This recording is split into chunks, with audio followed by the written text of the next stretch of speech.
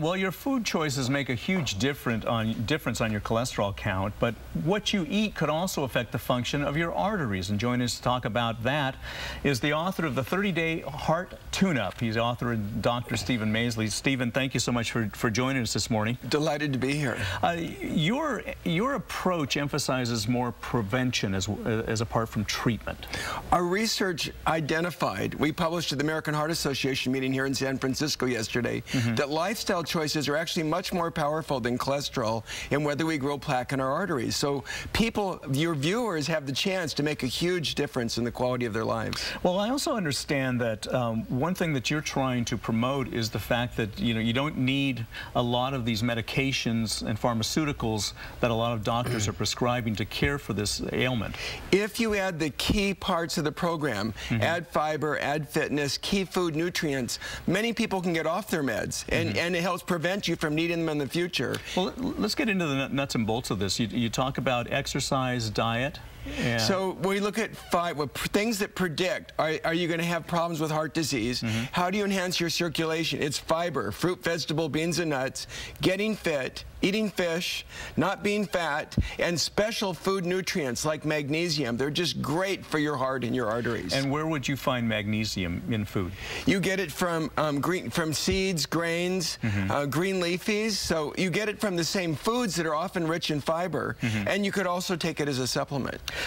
I was reading some of the material here, and it was pretty stunning to me to find out that you think that heart disease or cardiovascular disease is preventable 90% of the time. It is. With this, we have a 30-day heart tune-up. With that program, we can prevent 90% of heart disease. That's been published in multiple journals.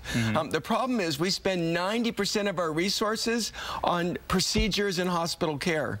So we're waiting till the very end to get involved when we could be preventing this. And when you prevent heart disease, you tune up your energy, your waistline, your brain function, even your romantic life. So many things get better by using lifestyle. So you really become a new improved person in 30 days. You do. You feel, I mean, the people feel tremendous. They sleep better, their energy's better. When you improve your circulation, you improve all aspects of your life, and you help prevent arterial plaque disease. One of the interesting topics about relating to this and your book is knocking down some of the myths. Now most people would think that high cholesterol is the leading cause of heart disease. You say not so. Well, it's certainly not now. Maybe it was in the past. That's hard. Really, pre-diabetes, sugar intake, trans fat intake, low fitness, those are the biggest causes today. That's really clear.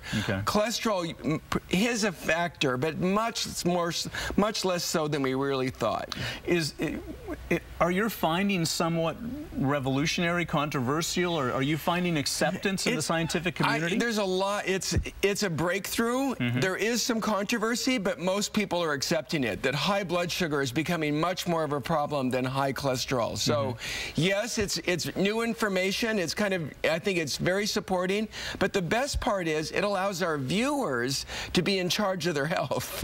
Yeah, to take control of their own health. To take control of their health by adding fiber, adding fitness, adding these key food nutrients. You can really prevent heart disease, and you feel awesome at the same time. You talked about the fact that diet is a big part of this. How do people adjust their diets? You mentioned some of the foods that they should be looking at, but realistically, how can you start to make those changes when you go to the supermarket? We've created 5 new food categories, so it makes it easy. And we've created delicious, I'm a physician, nutritionist, and trained chef. So we created recipes that are easy to make. You can find the ingredients at your local grocery store, and they feel fantastic. You feel fantastic when you eat them. So that's the key. Make it easy. Give people foods to add.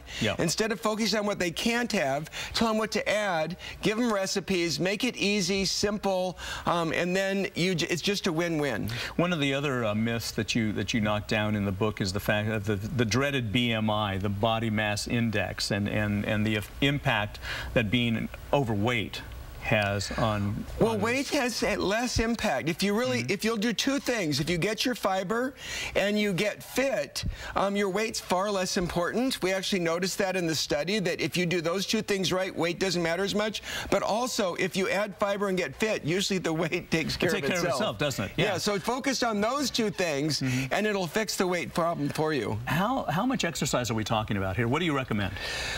That's the key part. People are focusing on how many minutes. But what we found in our research, that's far less important than being fit. So if in the 30-day hard tune-up, we show people how to do a fitness test, how to do some interval training, and if you do that, you're going to get trim, fit, and sexy in a lot less time. So you could actually drop a workout from 30, 40 minutes to 15, 20 minutes and maybe get more benefit from it. It's all about being efficient, isn't it? It is. Yeah. It's critical. Okay, well, the title of the book, again, is The 30-Day Heart Tune-Up. Dr. Stephen Maisley joins us this morning. Thanks a lot. Thank you. All right, we'll be right back.